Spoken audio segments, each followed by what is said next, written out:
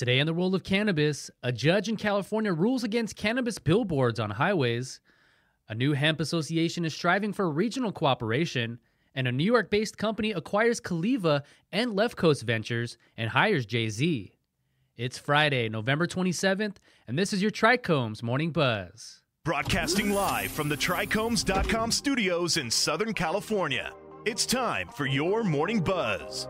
We bring you late-breaking news that keeps you up to date with what's happening in the cannabis industry. First up, a California judge has ruled against having cannabis billboards along highways that cross state borders. Billboards for marijuana companies are commonplace in California, but the advertising option for cannabis businesses is about to shrink based on a district court judge's ruling.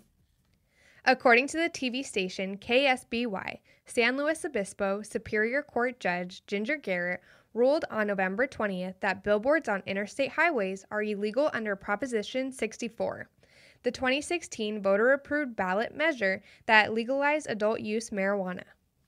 The ruling invalidates a 2019 regulation from the State Bureau of Cannabis Control, BCC, that permitted billboard advertising marijuana along highways that cross state borders, including federal interstates and state highways.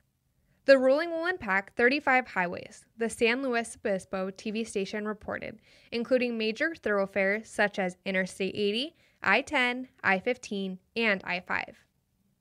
However, remaining billboard advertising options include highways that don't cross state borders, so not all billboard advertising cannabis have been banned. It's unclear what the deadline will be to take down marijuana advertising on billboards along interstates, pursuant to the order, and the BCC did not indicate whether it would appeal the ruling. And next, a new Southeast Hemp Association aims to leverage regional cooperation. According to Hemp Industry Daily, the North Carolina Industrial Hemp Association has expanded to 7 states and rebranded as a regional group. The new Southeast Hemp Association includes some 650 hemp farmers and processors in 7 states. The group added members from Georgia, Florida, Maryland, South Carolina, Tennessee, and Virginia.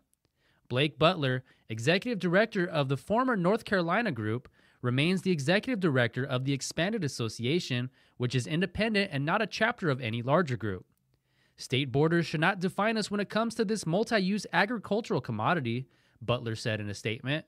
Our goal is to establish a better network of communication to address all the upcoming state and federal challenges in our industry.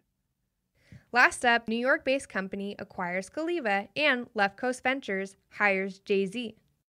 New York-based Subversive Capital Acquisition Corp., a special-purpose acquisition company, SPAC, said it has acquired 2 California cannabis companies and hired rapper and producer Sean Jay-Z Carter to foster social equity in the industry. The company is purchasing marijuana brand Caliva and cannabis investment firm and producer Left Coast Ventures. The purchase will create a new parent company, TPCO Holding Corp., and include $36.5 million worth of equity commitments from new and existing shareholders, according to a news release. Terms of the transaction, which is expected to close in January 2021, were not disclosed. The merger of the 2 California companies created a vertically integrated platform that includes cultivation, manufacturing, brands, retail, and delivery, allowing TPCO to control its supply chain.